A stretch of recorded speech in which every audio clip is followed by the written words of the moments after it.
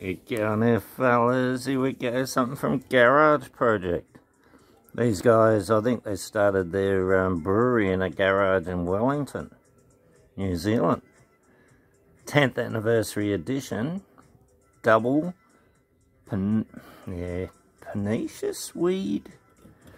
I think they've just gone silly on the hops, and this one they've gone even sillier, I reckon. And they've even boosted the malt, which is a good thing if you want balance. You can't just have a hop head. Whoa, nearly lost it. You're kidding. I think it was about 13 bucks, and that's not ridiculous. It looks great. You saw the head, didn't you? No, it's one of those big glasses. A bit of a mungle to show the head with these glasses. I have to get some short ones. Cheers.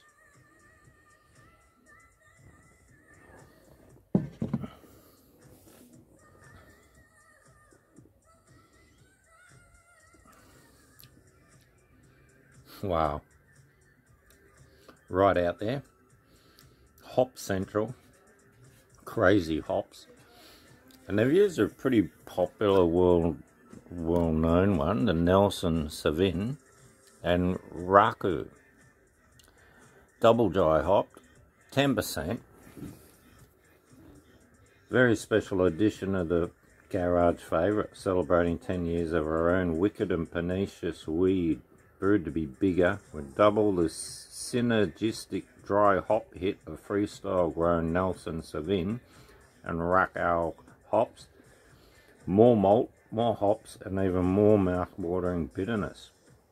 Juicy grapefruit, my mouth's salivating reading it. Juicy grapefruit and citrus flavour and ripe passion fruit aroma. Intense, definitely. Too much, never.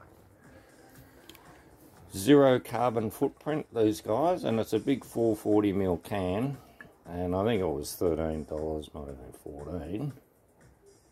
Well worth it, because yeah, I got me 15% discount, so it's already back down to about 12 bucks. That's not too bad. Big can, lovely. Cheers, guys.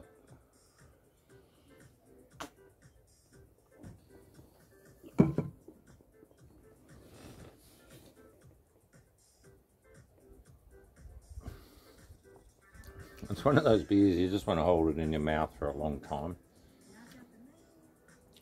It's just so intense. The flavour is just wow. Yeah, pretty good. It's a bit of a sipper though.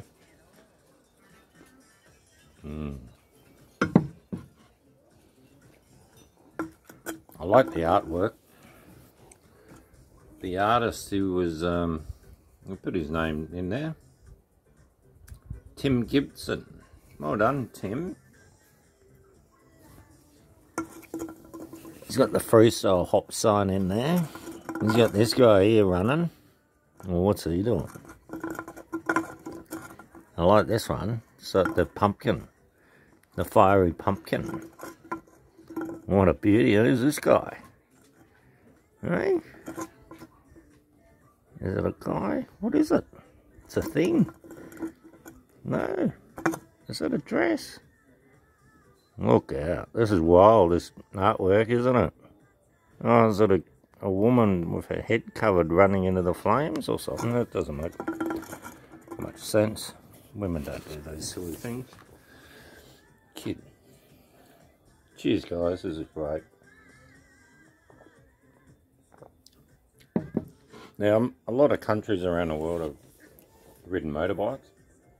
And when I got to New Zealand, my granddad on my mum's side, he was on a farm there, big farm, sheep farm, and they lived right on the west coast, right on the ocean. So they had all this ocean land. So my uncle, who was 2 years younger than me, he took me down to the beach and we had a race, and I was on a it might have been a trike bike, or I think it might have been 4-wheel, but like a farm bike, and he was on the motorbike and we raced down there, and I don't like to give up, and then I couldn't pull up. I ended up going off the edge and landed on the beach, dropped down about 4 feet, 1.5 meters. That was all good. And then we got some oysters and we're just eating them straight out of the shell. They were about 100 mil long, minimum. Some were just huge. Best oysters ever had.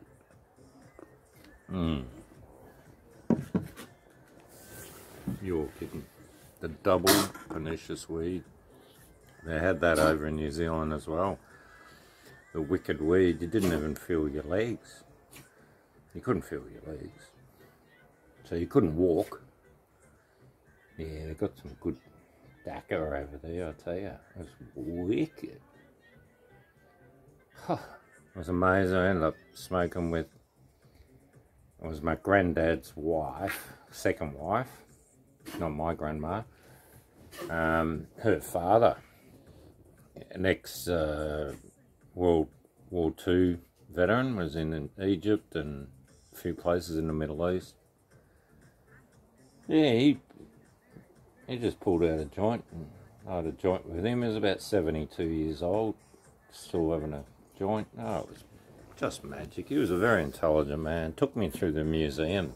There's a Cowrie museum over there near where my family was.